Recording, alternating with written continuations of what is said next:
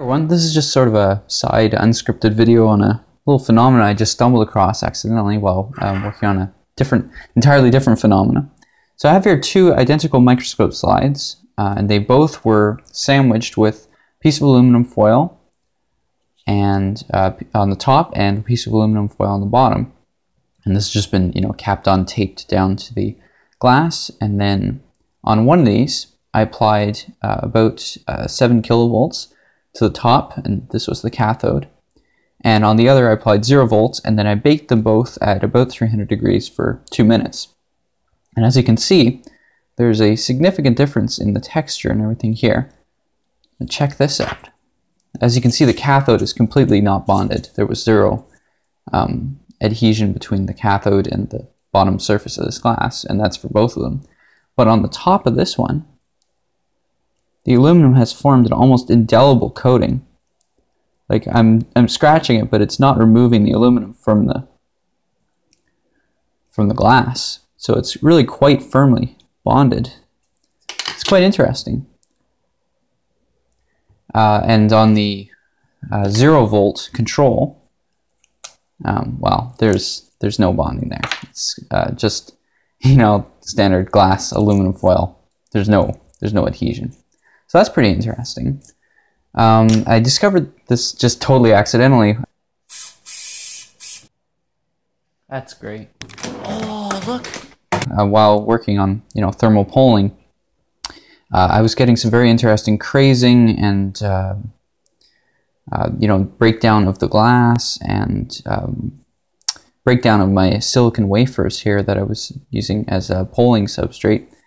And I wanted to see whether the same phenomena would occur with aluminum. And instead of, having the same thing happen, the aluminum just bonded quite firmly down. And so apparently this is called Electro Adhesion. And so what's going on here is there's sort of an attractive force, which is higher than you might expect based on just a purely electrostatic capacitive calculation, apparently.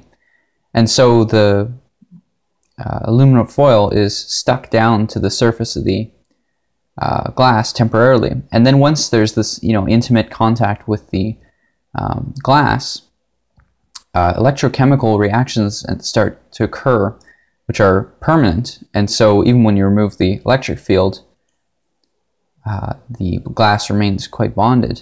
So that's pretty interesting. And the high temperature obviously increases the rate of these electrochemical reactions. There's some pretty interesting discussion in the literature about this method. In fact, in some cases, this bonding can be so strong it's vacuum tight, like high vacuum tight, which is quite interesting and I think could be used practically. I might be able to use that for some high vacuum experiments, for feed-throughs and stuff. This works with a number of different materials. This is soda lime glass, but this borosilicate and aluminum also works fine. And apparently copper, other materials like that also work. The main concern is oxide layer. So aluminum does form an oxide layer, but it's not very fast. It's a very thin layer, and as soon as it's formed, a couple atoms thick, it stops forming. But if it's artificially enhanced, anodized or something like that, this effect does not occur. So that's interesting. Also, I tried doing some experimenting with plastics. This is 1/16 inch acrylic and this aluminum foil, and it didn't quite work. And indeed, it doesn't seem to be quite that common in the literature about using plastics.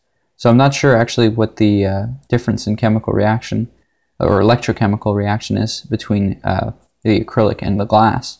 Certainly the glass is more electrically active at high temperatures and high voltage.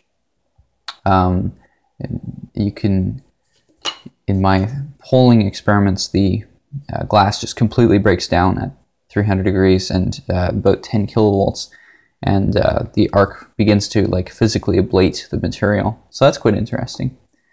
But yeah, it doesn't seem to work that well with plastic. I don't really have a lot of time to test this out, you know, rigorously. So I'll just have to leave it at that. But that's quite interesting. And then I tried whether maybe we could electro-pattern this. That is, you know, have a cathode or an anode that is shaped such that the bonding only occurs in some areas. And so I tried out a new method that I just discovered a couple days ago too, accidentally, which is using solder paste in a laser cutter, and sintered, you know, some solder paste, and this was 100 millimeters a minute at 2.5 watts. This is a blue diode laser, and it sintered just fine. And then I put it on glass and tried doing this electroadhesion thing, and it failed miserably. So that's quite interesting. So that's about it. Thanks for watching. Hopefully I'll have a more rigorous video out soon, but just a little side thing I thought wasn't cool.